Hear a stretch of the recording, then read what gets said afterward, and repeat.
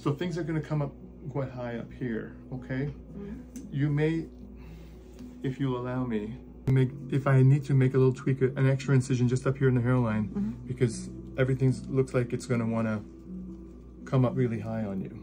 Okay. And that'll actually help you with the healing afterwards in terms of having less puckering on the cheekbone here. Okay. Is that all right with you? Just a little bit of extra incision up there, okay? Okay.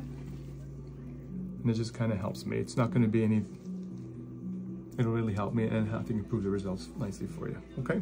Okay. Same thing here, it's really going to want to pick up, so we want to just lift a little bit up here, okay? Yeah.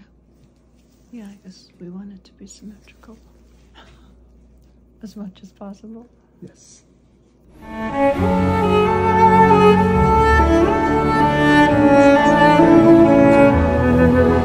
Complex, nothing we're not used to. Right. There is that treatment called hyperbaric oxygen therapy. We may have spoken about it. You would have to go to another center, but that's something I suggest my patients to do, even if it's their first facelift. All right. It really speeds up the healing process. Absolutely. Yeah. Okay.